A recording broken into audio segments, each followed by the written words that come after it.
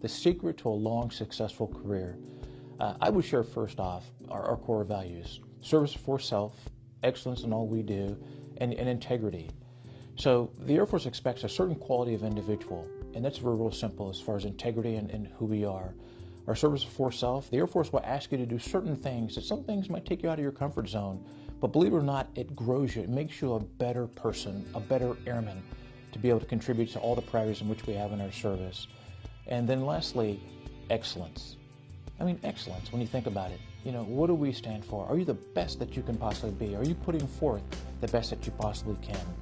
And believe it or not, those folks who don't focus on themselves but focus on a bigger and broader picture are the ones that do exceptionally well.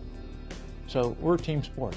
You know, it's not just about us. It's about all of us together. And that's what makes us very, very successful.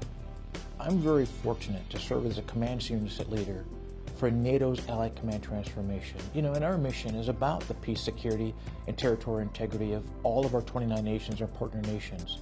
So I'm very, very proud to have been grown throughout our Air Force at every level that you possibly can. Our training, our exercise, and our experiences really do matter, and I'm a recipient of that.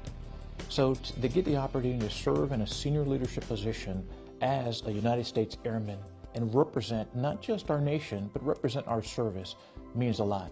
So tonight at our Chiefs Recognition Ceremony, it means a lot to me to be able to share some of our experiences that I've had the privilege, because one day it's my hope that one of those chiefs that are sitting out there will replace me. And that's a success.